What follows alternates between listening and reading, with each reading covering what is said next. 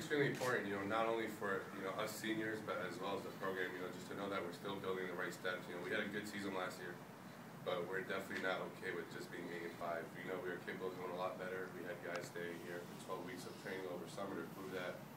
And just individual work as well as group work with our positions just definitely paid off. And for sure, we're going to build off of last year. Just, so people definitely don't think it was just a one-time hit and that we're not just, a one-time year team, but we're actually building a program in the right direction every year. How do you build up from last year?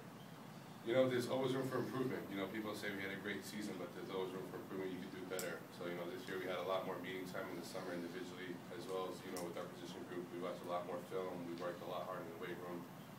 We met a lot more than we did last summer and just critiqued a lot of things that we could have changed to do better. Can you talk about the line and you and Morgan in particular kind of anchoring that line and the pride you guys take in not letting people get to the quarterback? To play offensive line, you got to be a different breed, I think.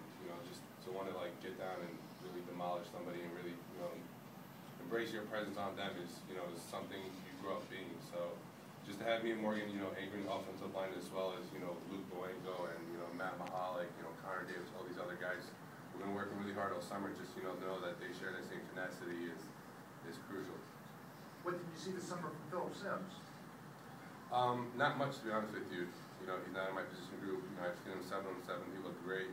He competed just as well as Rocco and David.